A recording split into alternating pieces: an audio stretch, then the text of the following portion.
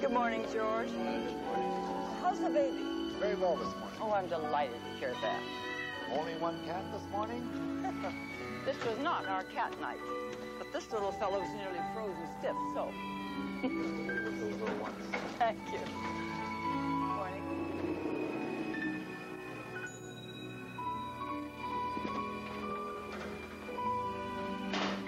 Oh, good morning, Andrew. You've been out again all night. Did you realize the streets are dangerous?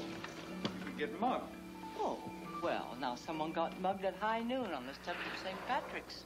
It could happen anywhere, anytime. Do you really need another cat? No, but it needs me. I'll see you later, Andrew. Maitland. Maitland. Can't you convince my mother to stay home at night? I doubt it. If you'll forgive me, son. Oh, you're a sweet little thing, that's what you are. You're home. Oh, you don't have to worry about anything now. No. Anything to worry about. Not at all. There, cat. Make yourself comfortable. See, you've got company. Isn't that nice?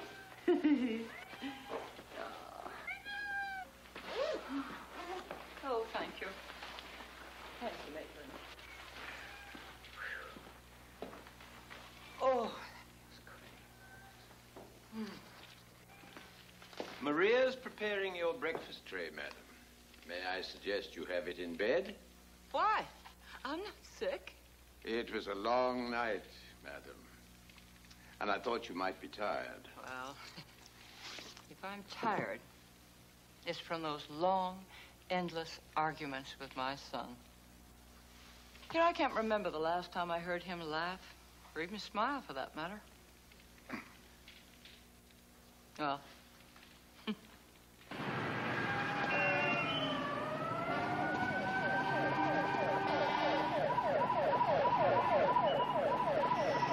Fine. Now, about the new complex. I think it's a viable project, especially since we can acquire the land for under $5 million. There's also the cost of tearing down the existing tenements. Negligible when you consider the overall picture. It's going to call for an investment of about $40 million, depending on interest rates, of course. And the rates are decidedly in our favor right now. The question is, will Mrs. Kingsley go along? With her 51%, she can outvote us, as she did with the government contract. My mother is inclined to be biased about armaments, but this is quite another thing. And I'm sure I can get her to agree. no, absolutely not. The decaying, rat-infested tenements. I think you'd be happy to see them torn down. I would be, if the people who lived in those tenements had a better place to go that they could afford. But they don't. You can't change the world, Mother. Oh, that's such a poor excuse for doing nothing. Now, you know how much I admired Father. Yes. And I know how much he would have approved of this project. Oh, no, he would not have.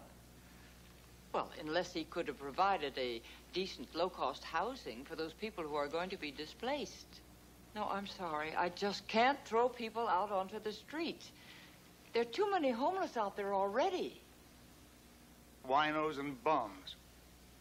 Oh. Good night, Andrew. Good night, Mother.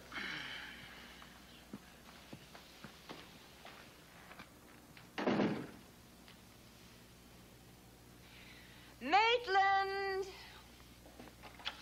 Yes, madam. I'm sorry. I apologize. I shouldn't be taking my bad temper out on you. Oh, no, that's quite all right, madam. Is there something you wished for? Yes. It's supposed to snow tonight, and I think we ought to start out early. Is the cart ready? Yes, madam. Good. And where are your galoshes? You know I dislike wearing overshoes, madam. Wear them. Beats getting the flu.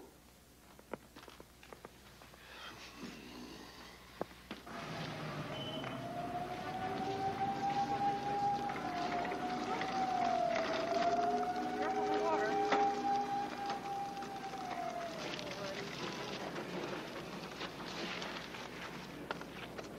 Mrs. Kingsley. How are you? Oh, just fine. Good. I want you to take that. Buy yourself a new stocking cap. Oh, Mrs. Now. You want some coffee? No. You take care of yourself, Polly. Mrs. Bye-bye, dear. Kingsley.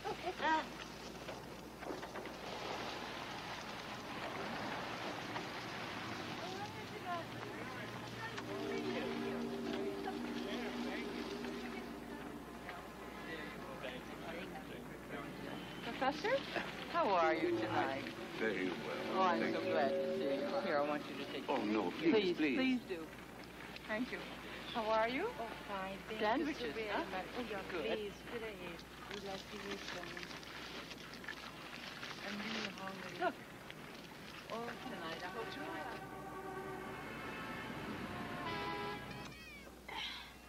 There you go. You are going to go to sleep now. That's the way you a little kiss in the ear. Okay, kiddo.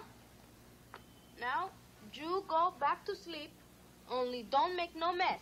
Maria, I still can't decide what to get Maitland for Christmas. Do you have any ideas? Sure. Buy him an airplane ticket to Puerto Rico. So this way my mother can teach him how to cook. He's a wonderful cook. You're just not used to American food yet, that's all. A pie with kidneys in it is American? Well, Ugh. Hamburgers is American. Pizza is American.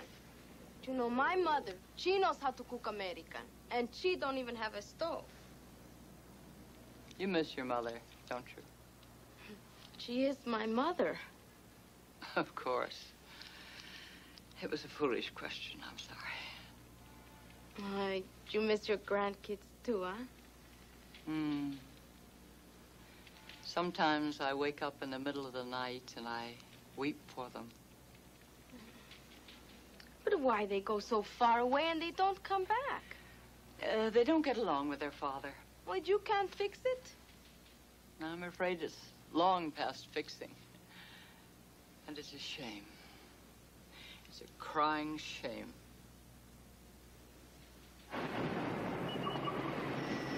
Sorry to trouble you, Mr. Kingsley, but I've just met with the auditors. They're pretty upset. I'm not interested in their emotional problems. It's about your mother. What's she done now? She doesn't write checks. She doesn't get receipts. She just hands out cash. The IRS won't accept a tax deduction for charity without proof. I think Mrs. Kingsley's conduct's gone beyond the point of eccentricity. Are you saying that my mother is unbalanced? No, of course not. I think Mrs. Kingsley's a remarkable woman. I just thought you should be apprised of the situation with the IRS. I'll speak to my mother. That'll be all, Groden.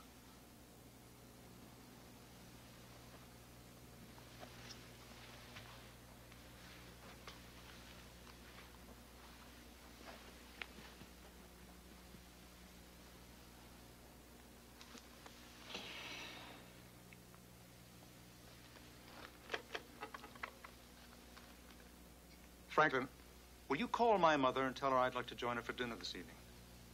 Then come in and bring your book.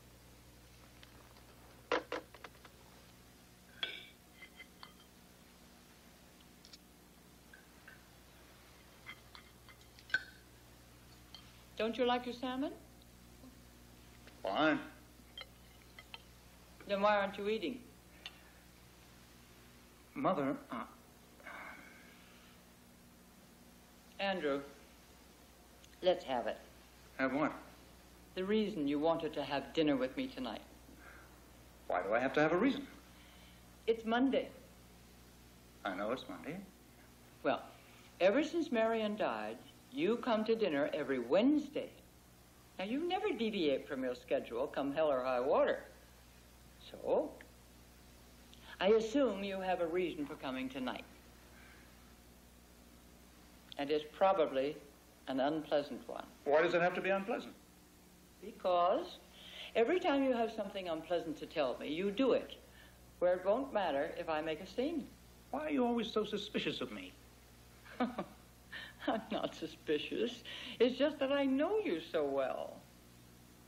And Andrew, if it's about that new complex, forget it. I'm not going to change my mind. It's not the complex. Good. Then what? Your personal account. What about my personal account? You hand out cash. Mm-hmm. Well, is there a law against that? No, of course not. But if we're going to claim a tax deduction for the money you give to charity, the IRS demands proof. Now, if you wrote checks or got receipts... How can someone, without any identification, cash a check? And I don't see what good a receipt would do from someone whose only address is a subway grate or maybe a cardboard carton. Then why do anything? You know the Amos Kingsley Foundation donates millions to charity. Mm-hmm, and it's all tax deductible. Now, what's wrong with that? Well, nothing really, but maybe if you paid a little more taxes and weren't always looking for loopholes, then the government might, just might, stop cutting the budget for the needy. That doesn't make sense. Well, it does to me. But then, of course, I didn't graduate from Harvard Business School. Why can't you just accept the fact that I'm trying to protect you? Me or my money? There is a difference, you know.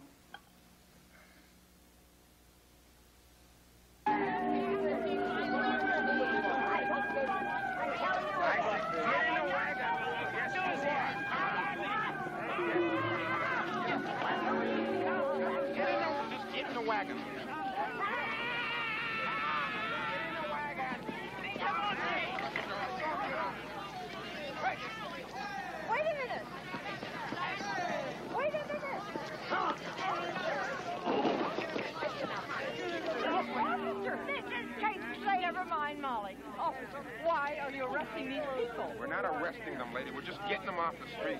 Storekeepers complain they're killing their business. What business? Dirty bookstores and frat houses. Get lost, lady. Look, Oscar, these people are friends of mine, and I am not going to see them go to jail. That's so. Oscar, what are you doing? Two, lady. In the way. Wait a minute. Wait a minute. Get in there. Get in there.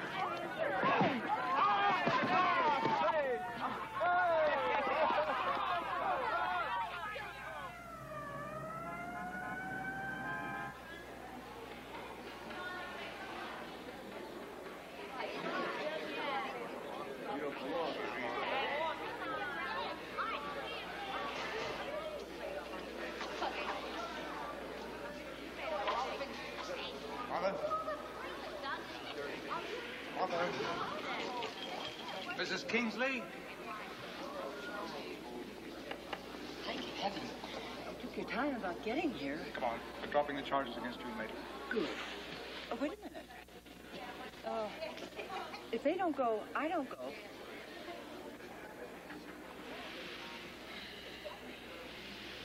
Bail them out.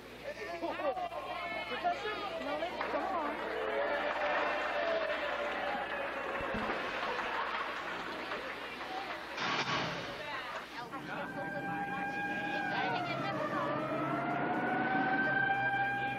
Mother, the car's down the street. Oh, thank you, Andrew. Molly, I don't want you to worry because I'm going to see to it that the charges are dropped against both of you two as well. Oh. All right? You know, I think you busted that cop's nose. I think that cop deserved to have his nose busted. Good night, Molly. Good night. And God bless you. Take care of yourselves. Good night, Professor. Thank you. You're welcome. It was on television in all the papers. You make such a spectacle of yourself. Really, Andrew, I am in no mood for a lecture, so just sit on it, please.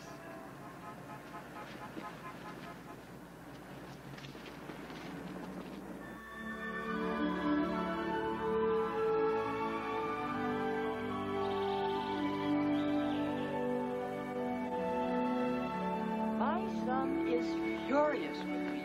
He'll cheer up at Christmas. Not Andrew. He doesn't like Christmas. He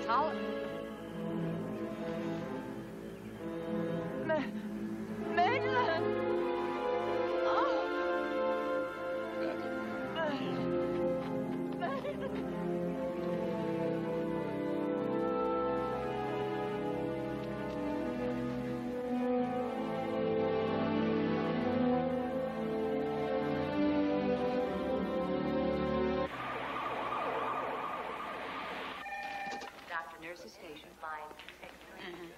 Oh, yes. Leibman, what happened? Madam collapsed in the park.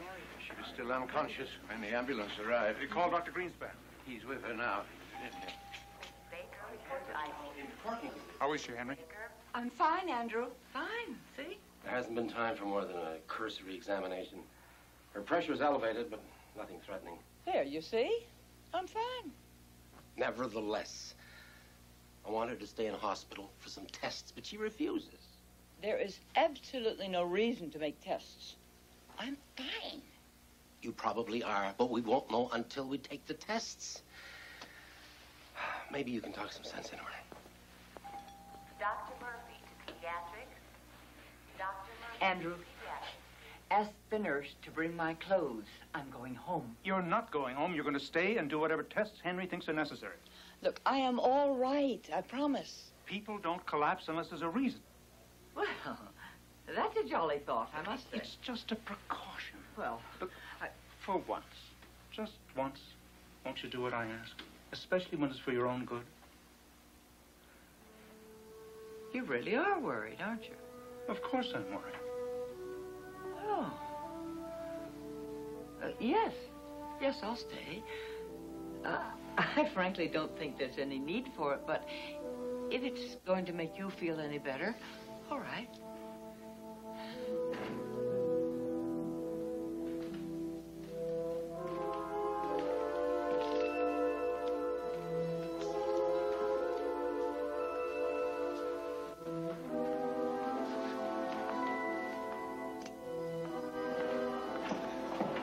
Hey, she's gonna be okay?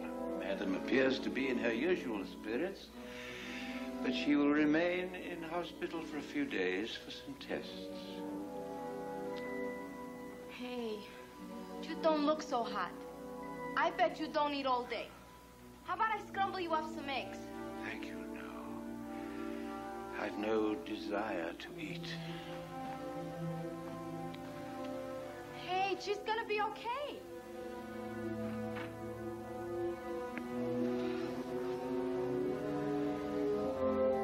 She's gonna be okay. It's an aneurysm, Amanda. That's an enlargement of the wall of an artery, like a bubble. And in this instance, it's inoperable. I'm very sorry, Amanda.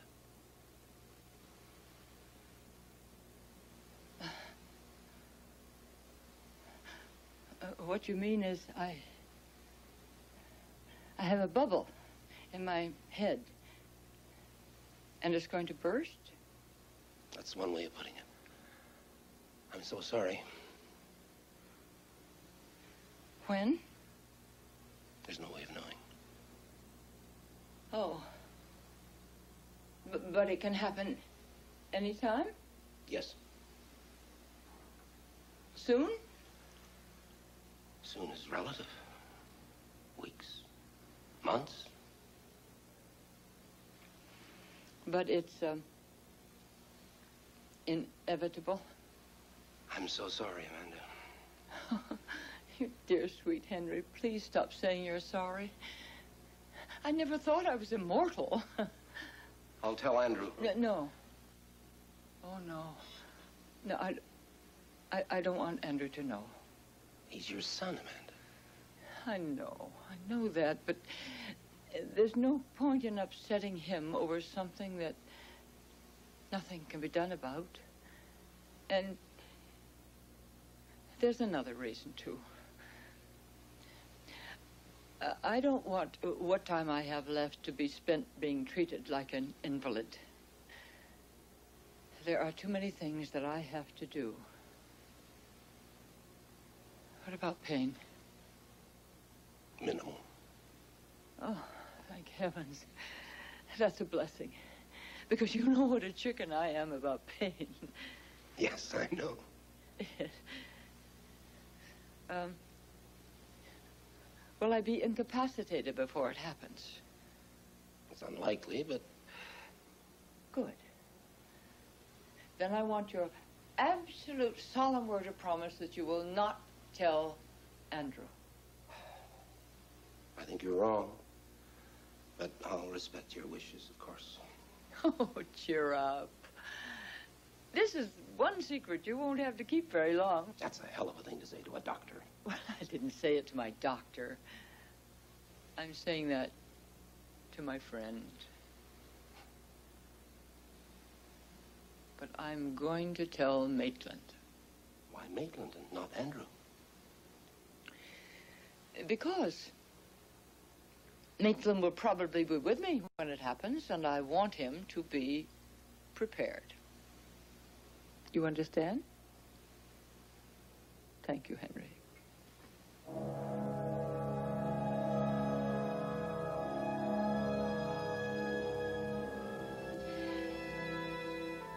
And, that's it.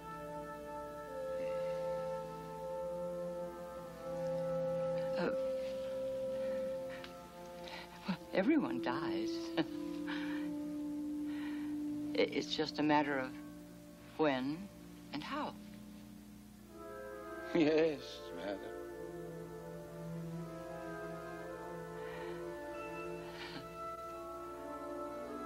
Is there anything else? No.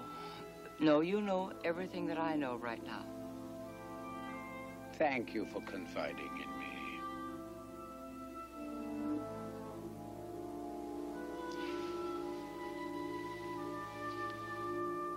Would you like a cup of tea?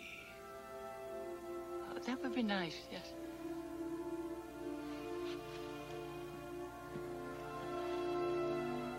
Maitland.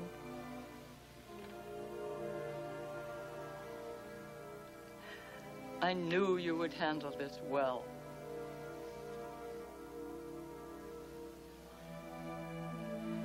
Thank you.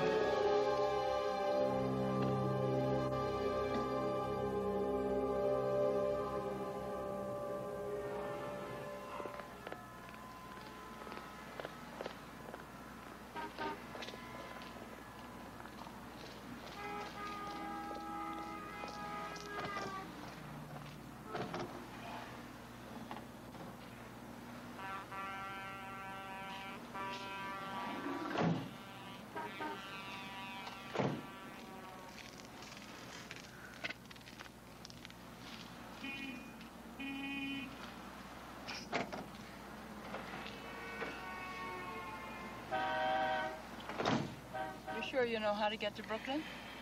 Yes, I consulted the map, madam. Good.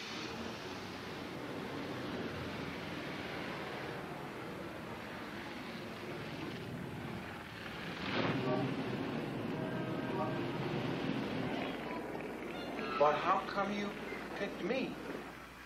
Did somebody recommend me? No.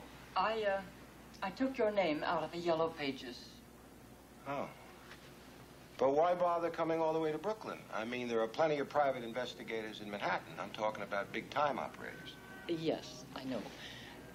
But, you see, my husband opened his first little office about 3 doors from here. And it was the beginning of a very successful business. And since our good fortune started on Flatbush Avenue in Brooklyn, I felt that I would be lucky here as well. I guess that's as good a reason as any. Okay. What have you got for me to go on, please? Nathan, please. Thank you. Here you are. you. Oh. No, I just thought that they were little kids, that this was some kind of custody hassle. Oh, no, heavens no. And of course, they're much older now than they were in those pictures. Josh, he's 22. I'm 24, madam. That would make Melissa 26. Melissa is 26, madam. And Harley is 32. 32? Oh, it's hard to believe he's been gone so long. Huh. Excuse me, would you help me out here and tell me something specific about them, please, okay? Oh, yes, well, Melissa. Hi. Always wanted to be an actress, even as a child. She certainly has the good looks for it. And this one is? That's Josh. He has a lovely voice, and he's especially fond of country music. But that is, he was. And this one must be, how do you pronounce it, Harley? Yes, that's Harley. What can I tell you about Harley? Except that he was always involved with causes. What do you mean, what kind of causes? Well, Vietnam. He demonstrated against it. And then he finally left the country to avoid being drafted. I'm sorry, I'm going to have to ask you this. Are they in any kind of trouble? Oh, no. No. No, my grandchildren left home because they were at odds with their father. And they didn't want me to have to lie about where they were if he tried to find them. They wanted to spare me. And I wanted them to have their freedom to make their own good lives in their own ways. All right, I'm going to be very honest with you. If they don't want to be found, and from what you're telling me, they don't want to be found, this is a real long shot, you know. Oh, yes, I realize that. But, Mr. Huffner, something has come up that makes it very important to me that you do find them. And there's not much time.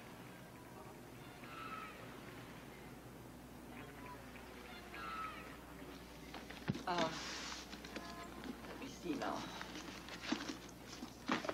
There's $10,000, plus all of your expenses, and an extra $5,000 for each grandchild you find by Christmas.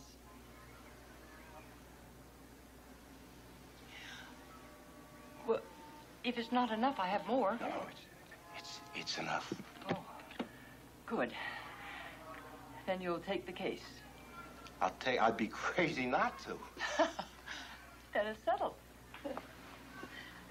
Where will you begin? I'm going to try Nashville.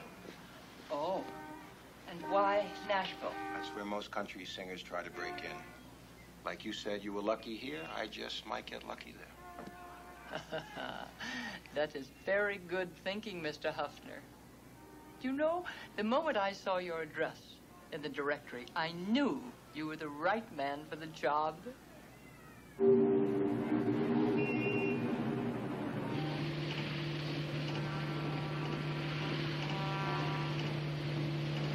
haven't said one word since we left Mr. Huffner. Would you like to tell me what's bothering you? Nothing's bothering me. Oh, come now. After 40 years, you don't think I know when you're disturbed about something? I'm not disturbed, madam.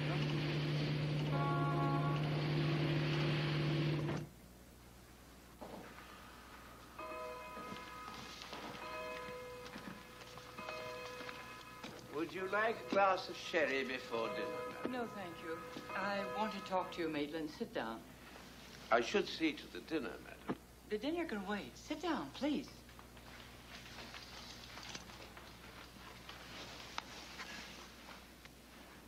Now, you disapprove of my hiring Mr. Huffner, don't you? Quite the contrary. I very much approve, madam. Then what is it? Since you insist, madam, I'm disturbed that you were less than forthcoming with Mr. Huffner. You think I should have told him why I wanted to find my grandchildren? Yes, madam. I couldn't do that. Well, I don't want the children to come home just because I might drop dead any moment. No, I want them to come because they're ready to put the past behind them and to make peace with their father. And I don't want Andy to be alone and alienated from his children after I'm gone. Forgive me, madam. I should have known. It's all right. I could use that sherry now.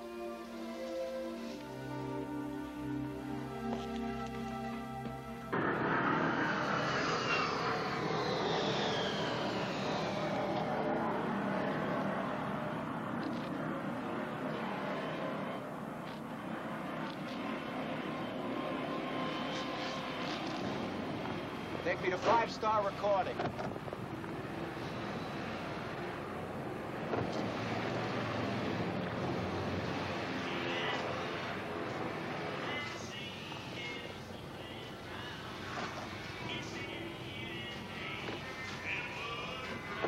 Okay, next is Thunder Sound Studio, all right?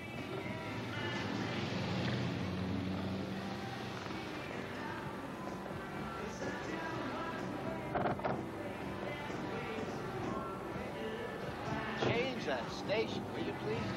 Okay, next. Lady, all I want to do is deliver a message to him. Josh's grandma hired you to find him and to ask him to come home for Christmas? Well, you don't believe me? I'll be very happy to give you her phone number. You can check it out for yourself. No, I guess you're on the level. Okay, thank you. Josh is always talking about his grandma. He was crazy about her. Well, does this mean you're going to tell me how I can get in touch with him, please? Well, Josh has been running from bad feelings and bad memories for a long time. Maybe if he went home for Christmas and faced his daddy, he'd get it out of his system. Okay. Okay, what? Josh is on his way to San Antonio. Thank you. He got a job there. Do you mind telling me the name of the place where he'll be working? It's a place called the Lopin' Lariat. Excuse me, the Loping Lariat? You won't have no trouble finding it. I don't think so, no. You don't have to rush either. That thing he's driving, it'll take him a couple days to get there. Thank you. Loping Lariat. Mr. Huffner, that is marvelous news. Yes, and I have no doubt you're going to find those other two scallywags as well. And thank you. Thank you so much for calling. Yes, goodbye. Well, he found Josh. He hasn't spoken to him yet, but he will in the next few days. That's very good news indeed, ma'am. Oh, indeed it is. Did you order the tree?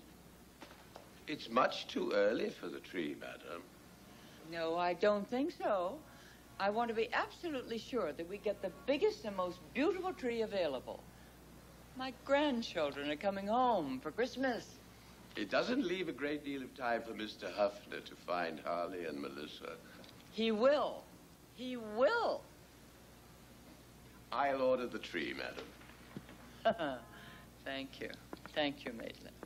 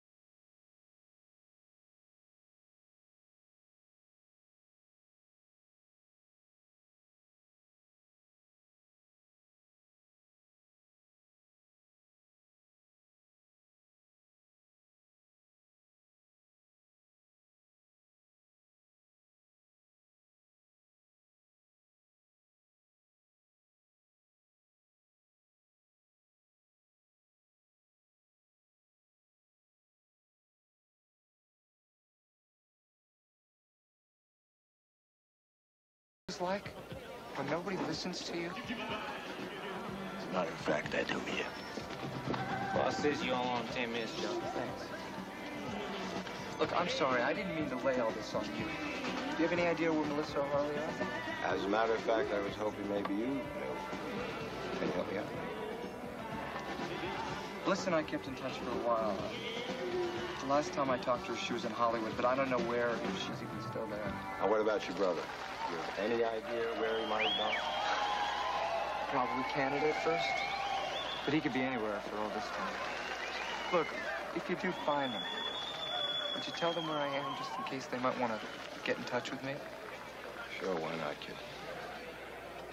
That's a hell of a big if, my finding them, you know. Hey, you found me. In my book, that makes you one hell of a detective. I happen to be a private investigator. P.I. Thank you. Good luck up there. I haven't been in your father's office since he died. Oh, I'm so glad you kept so many of his things. Well, I like having him around. Not that I need them to remind me that he was a terrific lawyer and a great father. And a great friend. I miss him, too. Cheers. To life.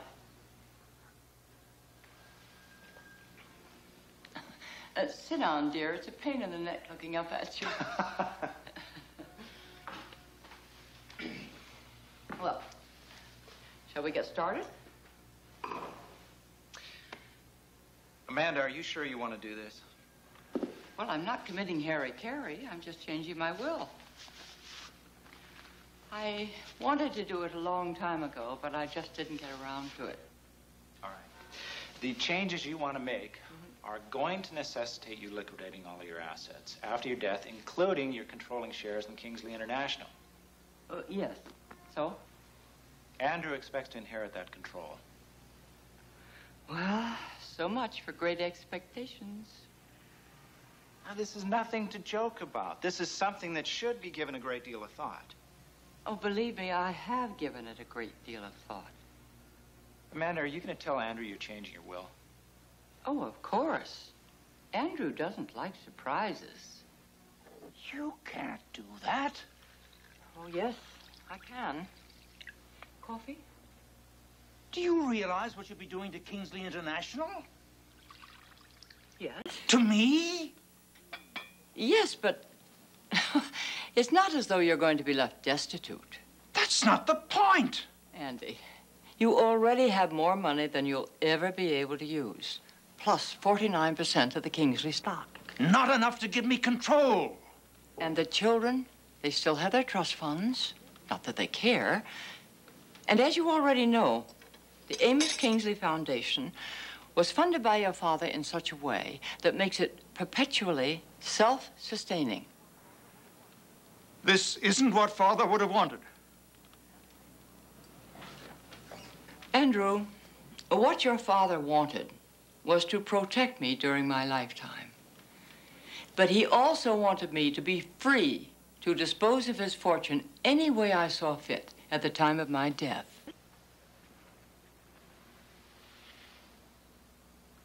Oh, Andrew, I know that I'm a constant source of irritation to you, that we never see eye to eye on anything. But I was hoping just this once you would understand my need to follow my conscience. What you are doing is insane. Why? If Andrew Carnegie can leave his fortunes to universities and to building libraries, now why can't I leave mine to building shelters for the homeless? Because I won't let you. You're my lawyers, and I pay you a small fortune to protect my interests. Can't you come up with something? Under the terms of your father's will, Mrs. Kingsley is free to dispose of all he left her when she dies in any manner she sees fit. I know that, but my father never intended to have her create havoc in Kingsley International. Kingsley is far too substantial to be affected. There might be a period of adjustment. It will no longer be controlled by the family. That's always been Kingsley International's greatest asset. I don't need you to tell me that. What I need is your advice on how to stop my mother. There is one way. What?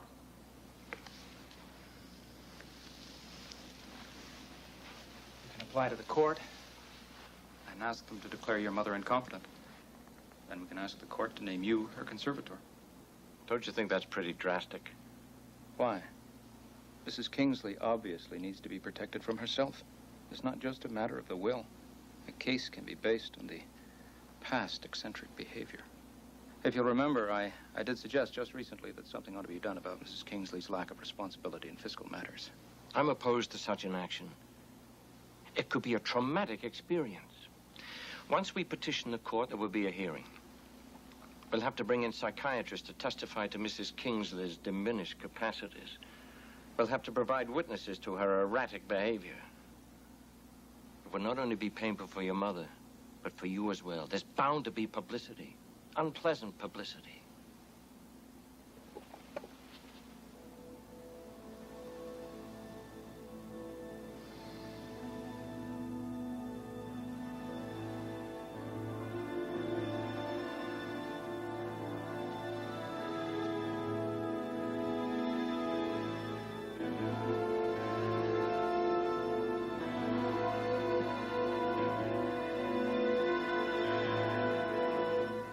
Do it.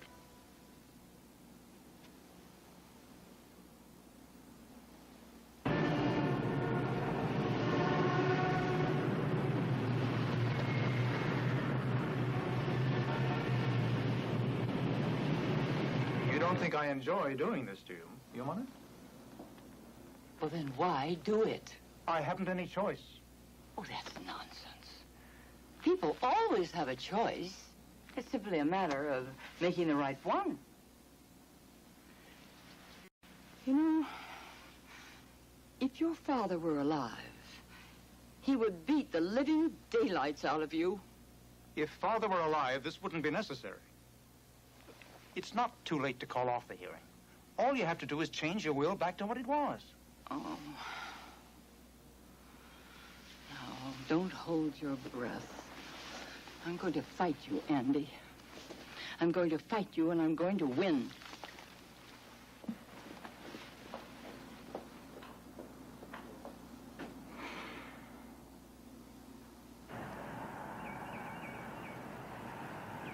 La señora no está en casa. Está en el teatro.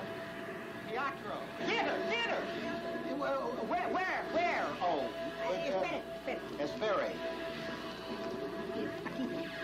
La señora is in this teatro. Now. Smile. Okay. Stretch. Point. Okay. Keep your head up. Okay, keep your head up. Stretch. Oh, that was great. Good. That was great. Okay, toy soldiers, line up. Come on, mice. Come on out here. Sugar plum. Oh, mothers. No, mothers on stage. The children will expect you every time. Now, come on. All right. Sugar plum fairies off left. Excuse me. Left is that way. Excuse me, Miss Kingsley? Please, could you? I don't want to talk too loud. I'm a private investigator from New York. I'd like to talk to you for a couple of minutes when you finish up here, if that's okay with you. All right? Kingsley's not my name anymore, so I have no idea how you found me. But if you're working for my father, the answer is no. Excuse me, ma'am, I don't know your father. Your grandmother's the one who hired me.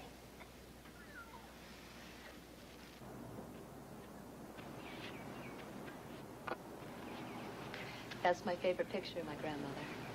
Thank you. Why don't we go out on the deck? It'll be cooler. Scare you living on the edge? I guess not, huh?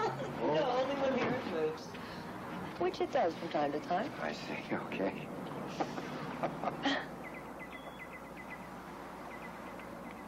You're pretty good, you know, finding me the way you did. To tell you the truth, I was about to toss in the towel when it suddenly occurred to me that you might have gotten married, so... Well, that only lasted about a minute and a half. I only got married to spite someone, which isn't very admirable, I guess. But you kept his name. Kingsley's my father's name, and he's the person I was trying to spite by marrying the first and worst man that came along. I'm sure you have your reasons. I've been pretty tough on you, haven't I? Ah, come on. In my line of work, you don't expect to win any popularity contests. So, are you going to New York tomorrow? No. I'm going to Canada. Why Canada? Your kid brother told me that that's probably where Harley went during Vietnam, so... But that was ages ago. It's the only shot I got. You're really running yourself ragged, aren't you? I didn't think it showed. Actually, I have been thinking of giving myself a day off. And being out here and everything, I thought maybe I'd, take in the sights. Well, I could be your guide. I don't have rehearsals tomorrow, and I'd be glad to show you around. Why? Because I was kind of nasty to you, and I'd like to make it up to you. Do you always look a gift horse in the mouth? I'm no genius, but I've never been accused of being stupid. I thank you for the offer.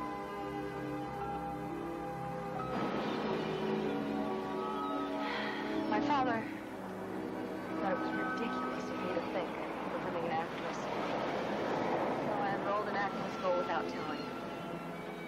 And then I fell in love with one of the students. And when I told my father I was going to get married, he gave my intended husband $50,000 to go away. He did. Good. Sounds like your old man was right about this guy. It's not the point. Sorry.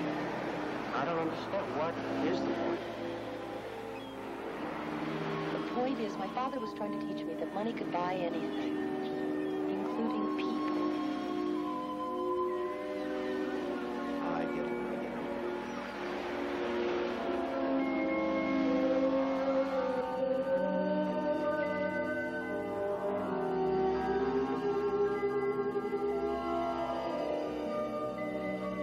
It'll be even prettier from up here when all the Christmas lights are on. Yeah? What does that mean? That you're not going to come east for Christmas? I don't know. It's not that I don't want to. I love my grandmother. Look, excuse me. This is probably none of my business, but it really wouldn't have cost you anything to let your grandmother know where you were all these years. But it would have cost her. For as long as I can remember, she had to act as a buffer between our father and us. And I know it really hurt her. And I don't want that to happen again.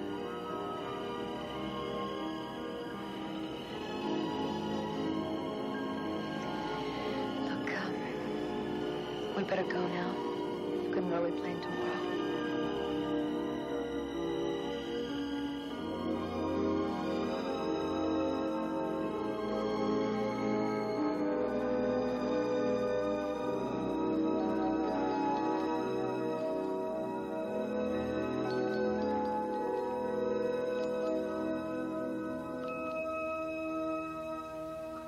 Try to relax, Molly.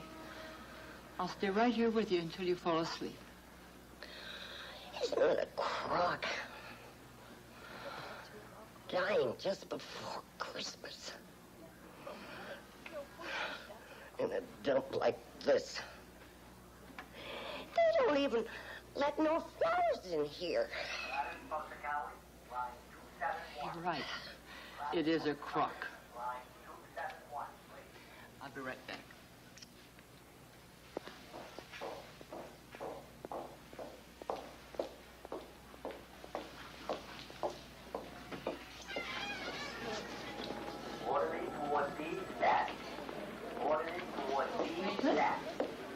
I would like to call Dr. Greenspan. Tell him I want a room for Molly at the private pavilion, and then arrange for an ambulance to come and transport her. Very good. All right? She's resting now. Don't worry. I'm afraid I imposed on you, Mrs. Kingsley, but there's no one else on whom I could call. It was no imposition, believe me. I'm glad you called. Dr. Weintraub, the Neurolab 4. Dr. Weintraub, Neurolab 4.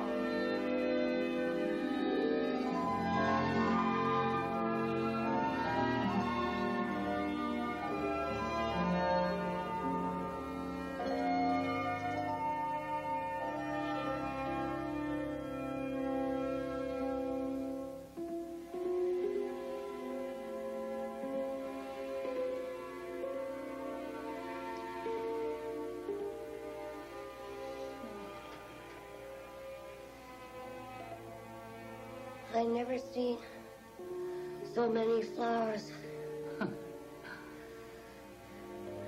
I'm dying like I was somebody. You silly girl. You are somebody. You're a child of God, Molly, who loves you dearly. And so do I. Molly.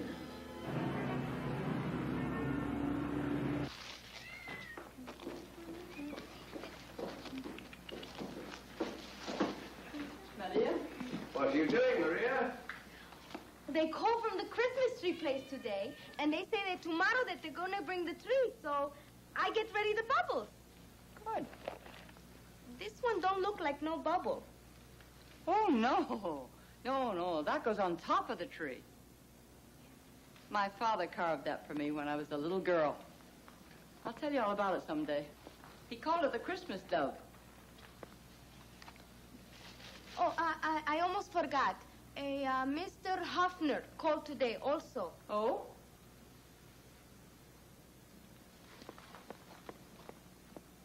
And? Madam is waiting, Maria. Hold the horses. I listen in Spanish. I got to translate to English. Yeah. Okay.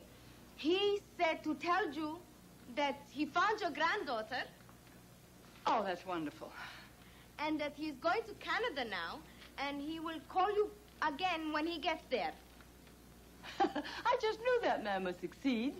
Now there's 2 down and 1 to go. Perfect.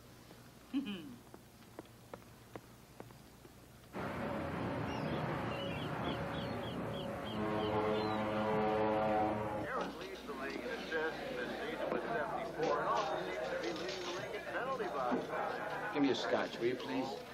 No, wait. Change that to an Irish coffee, as long as the coffee is nice and hot.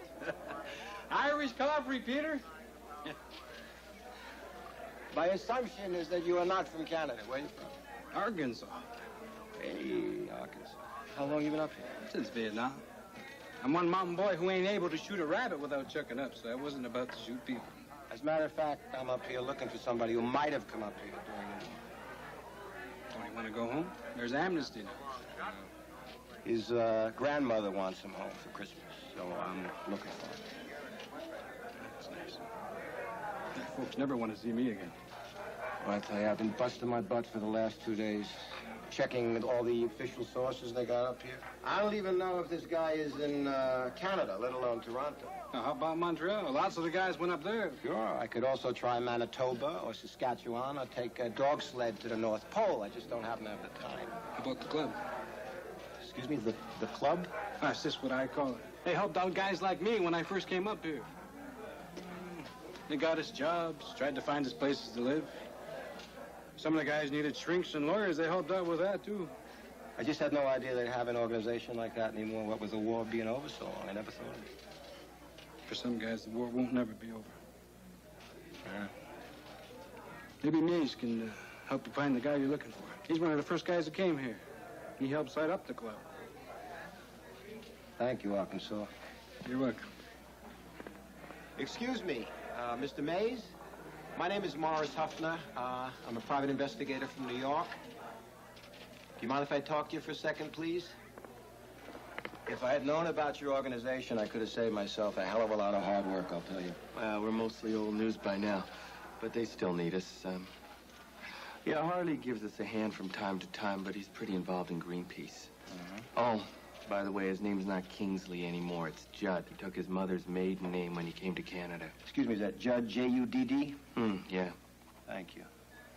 Now, do you mind telling me how I can reach him? Like I said, his grandmother's trying to get a message to him. Well, he doesn't have a phone. But I don't think he'd mind me telling you where he lives. He talks a lot about his grandma. He'd like to hear from her. By the way, I really appreciate this. Thank you. It's no problem. Oh, I wouldn't try it tonight, though. You know, he lives pretty far out on a farm. It's no problem. I'll rent a car. No, you don't understand. There's a blizzard coming in. A Canadian blizzard's nothing to be out in. No problem.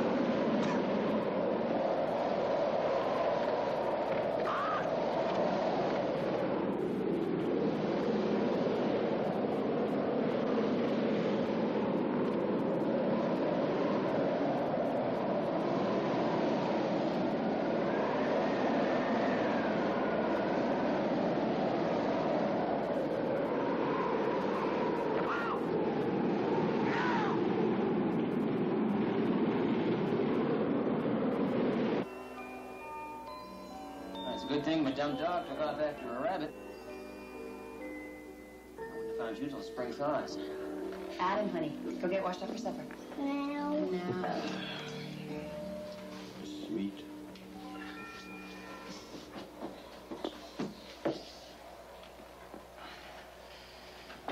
You got a nice family.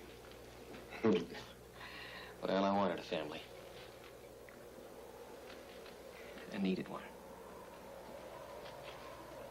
Excuse me, I know that your mother's dead, but you do still have a father. As far as I'm concerned, my father's dead, too.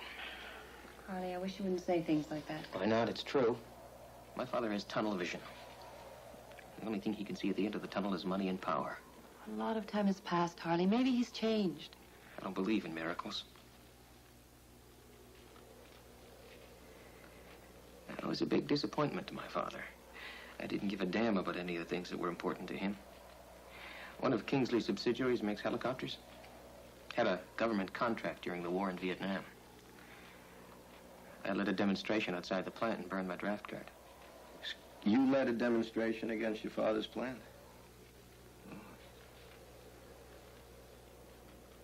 When I told my father I'd rather leave the country than go to Vietnam,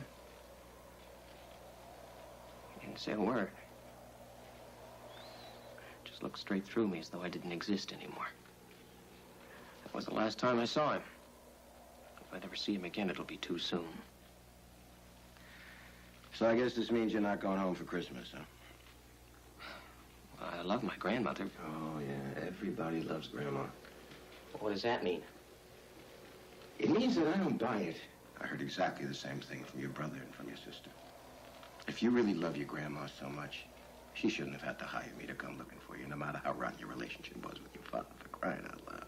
She's an old lady. She's your grandma. And the next time you see her might be at her funeral.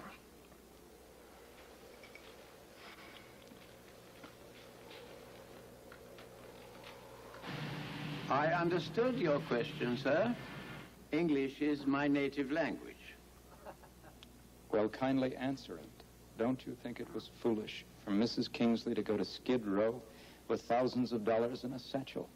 I thought it was a sensible thing to do, since neither Mrs. Kingsley nor I have sufficient room in our pockets to accommodate such an amount of cash. You know what I mean, Mr. Maitland. Most people would think it bizarre to carry around a fortune in a satchel. What would have been bizarre is if it had been in a trunk.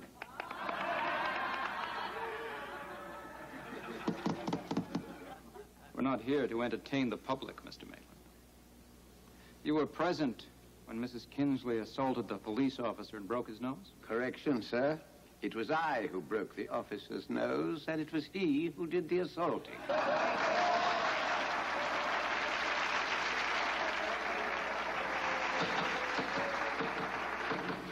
Quiet, please. We'll move on to other matters. Isn't it a fact that Mrs. Kingsley bought $6,000 worth of toys from an exclusive toy store just a short time ago? Yes. Well, don't you think that's a rather exorbitant amount of money to spend on toys? Not if the toys were for children's hospitals and juvenile facilities. And to anticipate your next question, Mrs. Kingsley spends a similar amount of money on toys every Christmas and has done so for the past 20 years or so. Thank you. That was my next question. I have here a receipted hospital bill which Mrs. Kingsley paid. It was for a bag lady. I find that term offensive, sir. Her name was Molly Gottchalk, and she was a homeless, destitute woman who was dying. Mrs. Kingsley had her transferred from Bellevue to a private hospital. The room bill and the doctor's bill comes to $5,400. Is that correct? It is. Destitute people can die without charge at Bellevue. You may find that comforting, sir. I don't. Most people aren't so cavalier with their money. I also have a florist bill, which Mrs. Kingsley paid. $800 for flowers delivered to the private room in the private hospital. That doesn't include the flowers for the funeral. And then there's the cost of the burial plot and the interment. Yes, I was getting to that. Don't you think that's a lot of money to pay for a stranger? If you are suggesting that Mrs. Kingsley's acts of charity are irrational, let me suggest that you find Corinthians 1 equally so. To quote, "And now abideth faith, hope, charity," these three. But the greatest of these is charity.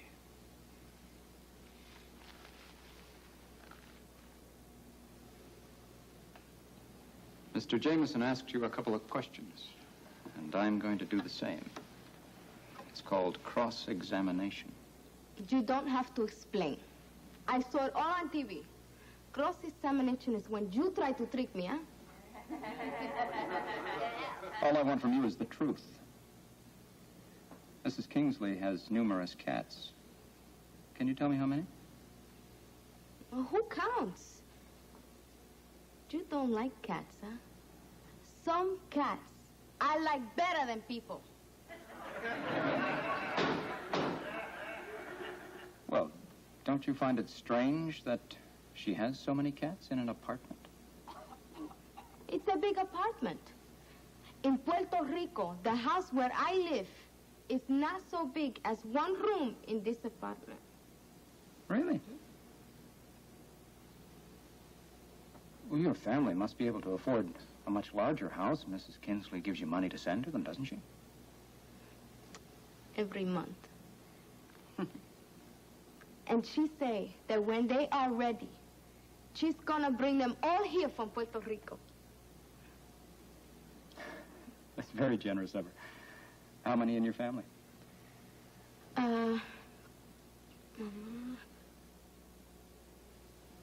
9. But I'm counting one aunt, and she's only a maybe. Mrs. Kingsley's going to pay for all their plane fares? Well, how else they get here? Only God can walk on water. Very true.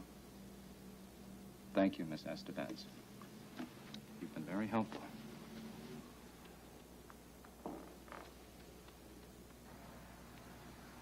I understand your field was philosophy. I also taught English literature. I'm impressed. It's hard for me to understand how someone with such obvious gifts could end up on the street. I was terminated when the budget for my department was cut. I soon exhausted all my savings. I'm very sorry. Budget cuts.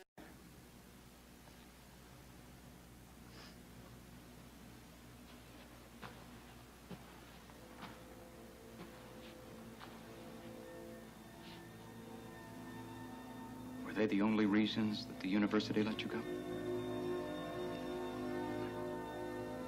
They fired you because you're an alcoholic, didn't they? An alcoholic, a falling down drunk, who preferred to present himself to Mrs. Kingsley in a much more sympathetic light. He took advantage of a rich and vulnerable old lady. That is enough. You have absolutely no right to speak to this man in that manner. What kind of a human being are you?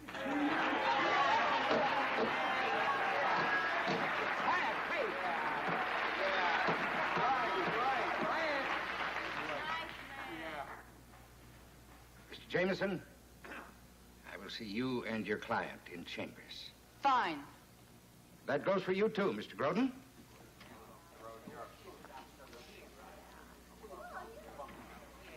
I understand that you are overwrought, Mrs. Kingsley. I am not overwrought.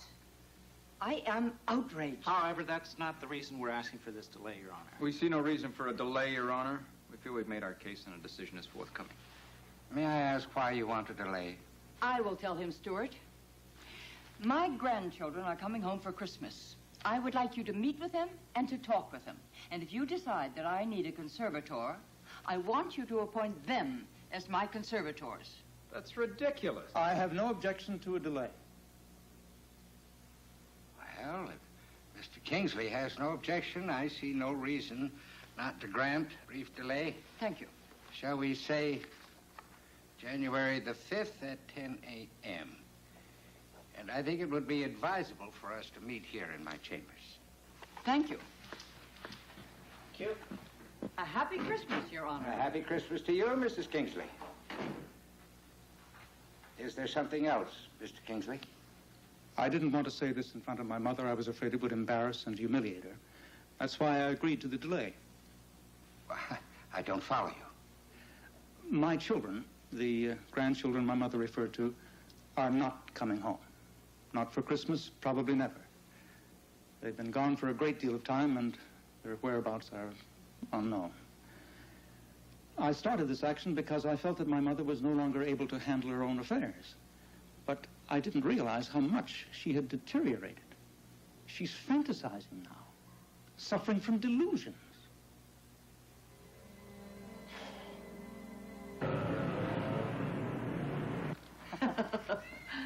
Well, I can't thank you enough, Mr. Hoppner, for coming here.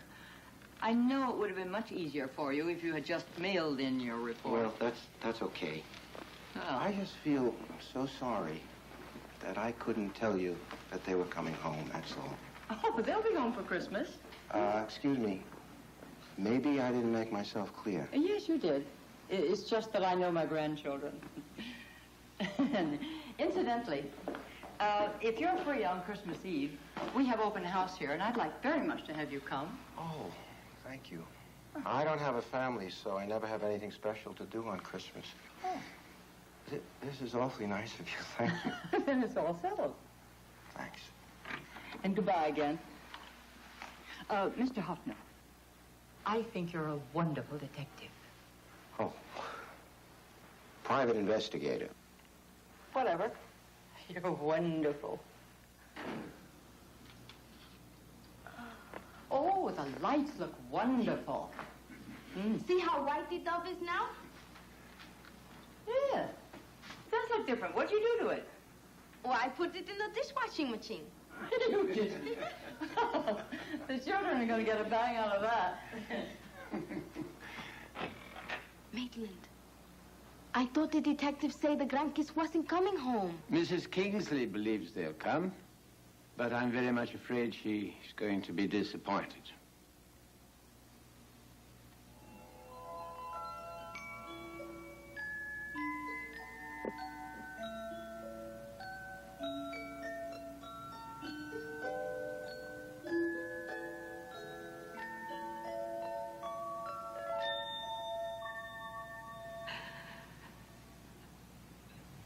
Today, instead of reading you a fairy story, as I usually do, I'm going to tell you a really true Christmas story. Would you like that? Yeah. Does it have a happy ending? Well, it starts out rather sadly, but yes, it does have a happy ending. Good. Once upon a time. A long, long time ago, when I was a little girl, just like you, I lived on a farm with my mother and father. And each year, just before Christmas, my father would take me into town to buy a gift for my mother.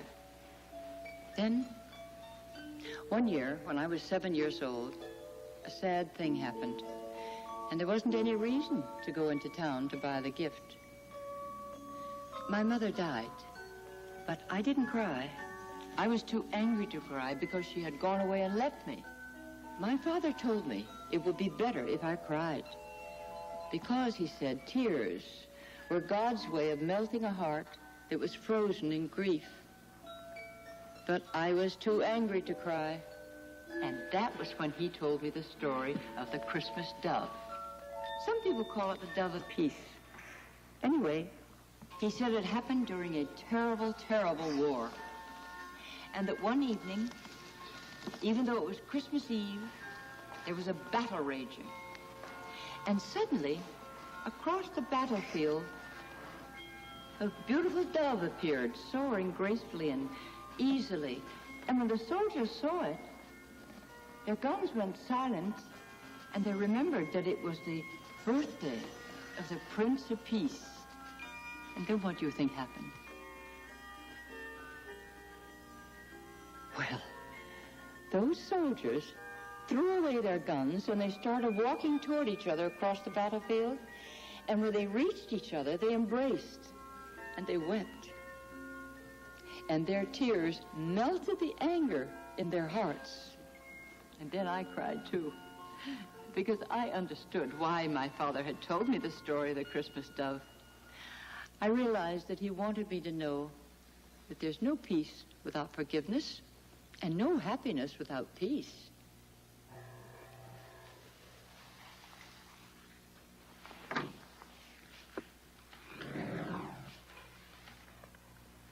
Leibman, will you be good enough to ask my mother if she'll see me? Madam's resting. Please ask her. It's important.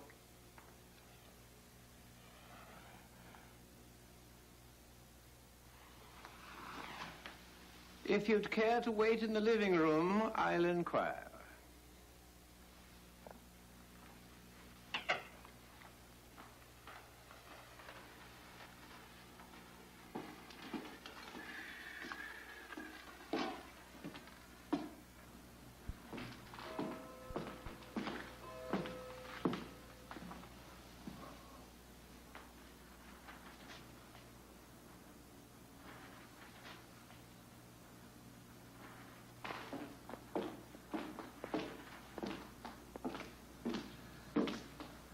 What is it, Andrew? Are you all right, Mother? I'm fine. I was wondering if perhaps you wouldn't like to fly down to Bermuda with me for the holidays. I am not about to have the children arrive and find an empty apartment. No. I don't want you to sit here and wait for something that's not going to happen. Are you sure we should be having this conversation at all? After all, we are adversaries, you know. We're not adversaries. Oh. I'm sorry I had to put you through that court hearing, but I had no choice. So you said. Well, I had to protect what Father spent his lifetime building up. I don't have to tell you how much I admired Father. So you said many times. It's true. Yes, well, I think that your father would have preferred to have you love him. Well, of course I did. Even the word makes you uncomfortable. It's such a simple word. Why is it so hard for you? You know I'm not demonstrative. I know, but people need to know. They need to be told that they're loved. Did you ever tell your children that you loved them? Did you ever tell Marion? She was your wife. And the only thing she wanted when she was dying was to hear you say you loved her. You weren't even with her when she died. You know I had to be in London. There was a great deal of money involved. Oh. And I had a responsibility to the shareholders. I inherited that responsibility. I had to prove that I was as capable as Father, didn't I? Why? Did you think I would love you any less because you weren't? Oh, Andrew. Love, real love, it's unconditional. Then why did I feel I had to earn it? Why did I always feel that I wasn't included in what you had with Father? But you were. I was not. I wasn't going to let that happen again, and I didn't.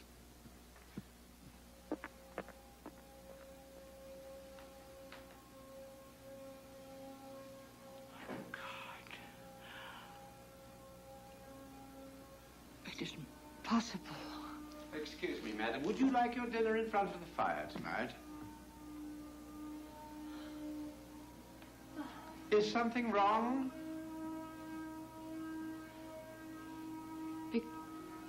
Because Amos and I were so much in love, and we never hesitated to show it, Andrew grew up believing that he wasn't a part of it, that he was excluded. Oh, that poor little boy. Oh, how lonely he must have been. And how insensitive of me not to have seen what was happening. Maitland, I've been so blind for so many years. I just pray to God that my son can forgive me. You've done nothing that requires forgiveness. Oh, but I have. If Andrew can't show love or even express it, then it's got to be more my fault than it is his. Oh, I'm so sorry. I'm so sorry.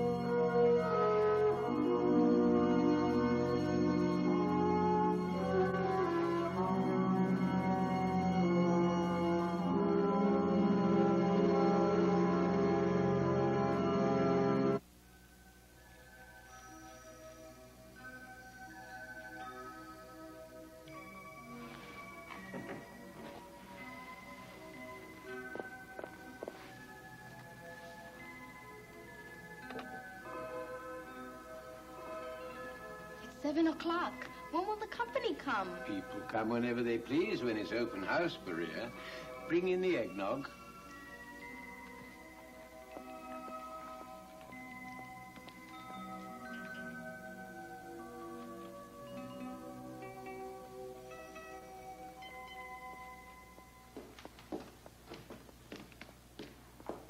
Well, it all looks beautiful. You've outdone yourself. Thank you, madam. You didn't forget the pine cones, did you? No. The cones are in the basket by the fireplace. Good. I want it to smell as beautiful as it looks. Were you able to get a hold of Andrew? Andrew hasn't been in his office all day, madam. But I left word with his secretary that you wanted to see him this evening. Well, perhaps you'd better put a note under his door. I've already done that, madam. Oh, you're ahead of me. Company! Pine cones. Maria, bring in more eggnog cups. I'll see to the door.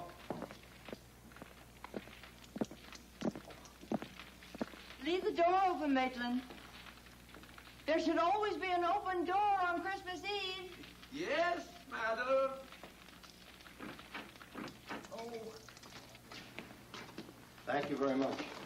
Oh, Merry Christmas, Mr. Huffner. Thank you. Merry Christmas to you, too. Oh, how nice of you. Oh, my, that's lovely. Come pleasure. in. Thank you. Maria. Si, madame. Oh, put this on ice, will you? And we'll have it with supper. Si, okay. Well. I was brought up in a home. You were? Yeah. They call them orphanages now. Oh, yes.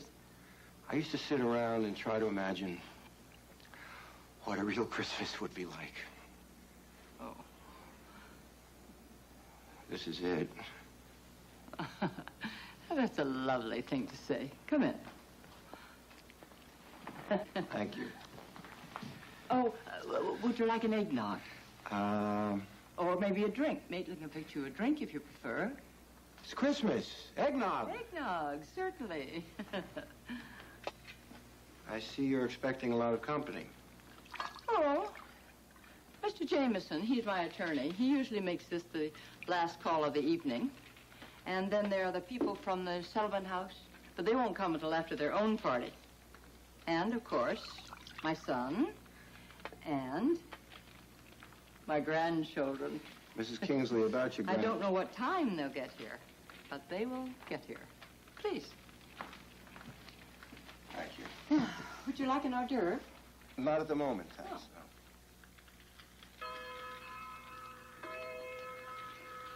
Have you been keeping yourself busy? Yes. I closed my office. You mean for the holidays? For good. Oh, but why? You're such a good detective. Investigator. Thank you for remembering. No, I'm not going to give that up. I just think it's about time I got out of Brooklyn. Oh. And where will you go? Been thinking about moving to Los Angeles. I like the climate. You do?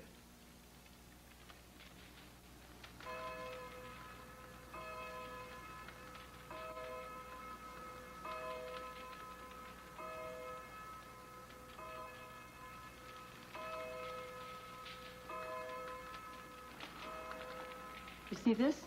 Josh made it for me. And he wrote the piece of music that's inside of it, too. That's nice. On his 16th birthday. It was wonderful. Music. Maria. Si, madam. Would you please put on some Christmas carols? Anything. Yes, madam. Are you starving? No. Oh, thank heaven, because we're not going to sit down until all of the guests arrive. All right? Now, this is Harley's. He made it in,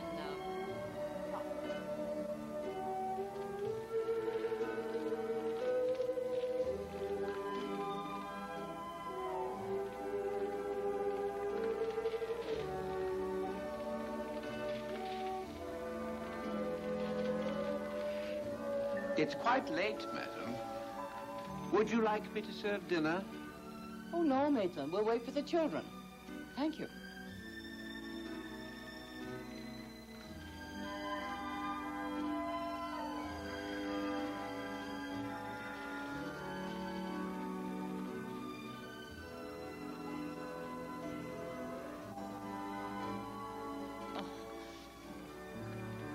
Mr. Hefner, would you push that log before it falls? Thank you. Yeah.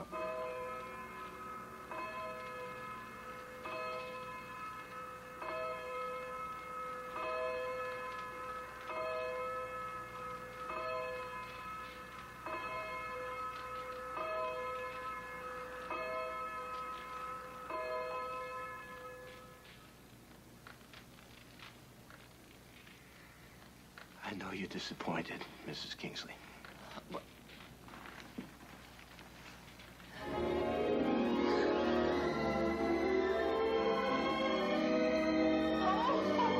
You surprised, Grandma? No, indeed. I expected you. Oh, Alyssa. Oh, Josh. Darling. Oh, I'm so glad to see you. Oh, we didn't even know ourselves. Until yesterday. Yeah, I called Josh, but Liz had called me already. I didn't even know how to reach Josh until Morris, Mr. Huffner, left his number with me. And with me. Oh, he did. Oh, wait, I almost forgot. Uh-huh. Grandma, this is Patty. We're getting married. Oh, well, that is a surprise. I've got another surprise for you, Grandma. This is Nora. Nora, God bless you, dear. And this is her little boy, Adam. Oh, Adam, well, you are my best Christmas present. Let me see you.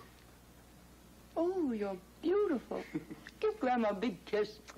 Thank you. Grandma. Yes, honey. What? It's taken us a long time to grow up Yeah. and realize that usually there's a reason why people act the way they do. Yes, there is. And maybe we didn't try to understand Father any more than he tried to understand us. Oh, sweetheart. So if he'll give us another chance, we'd like to try too. Oh. I just can't tell you how happy you've made me. All of you. I'm so thrilled to have you here. Oh, Josh.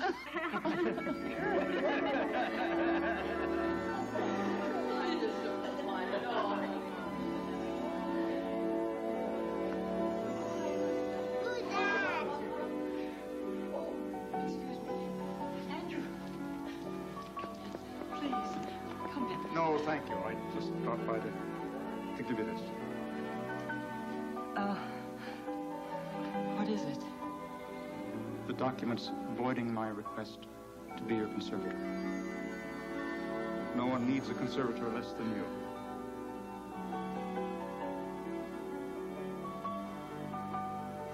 Thank you.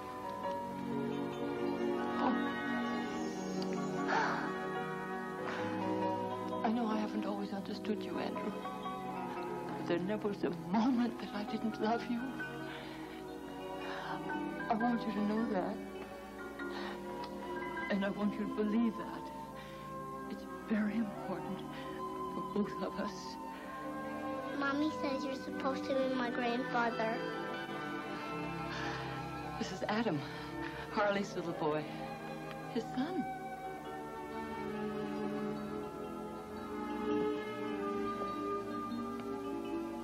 I'm not supposed to be your grandfather, Adam. I am your grandfather.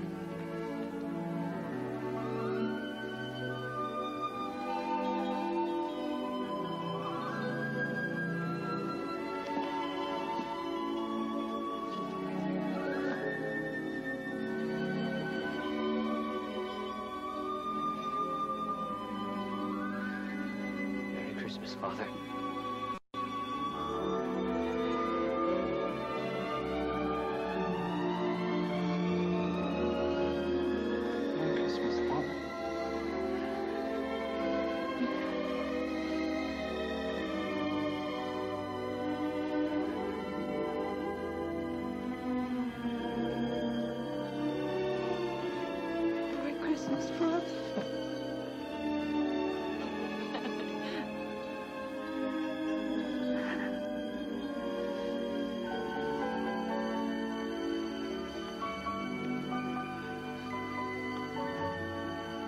Welcome home.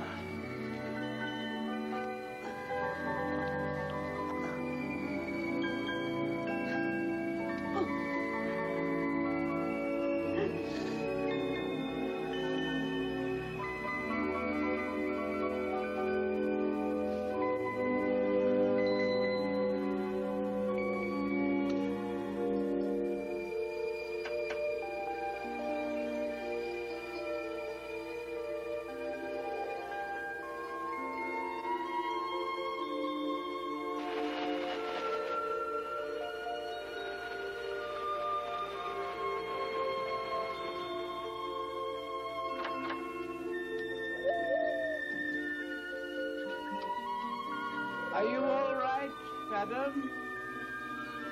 Come in, quickly. Look. Look, they're on the terrace. Oh, how perfect. Merry Christmas, Mother. Oh, Merry Christmas to you too, Maitland.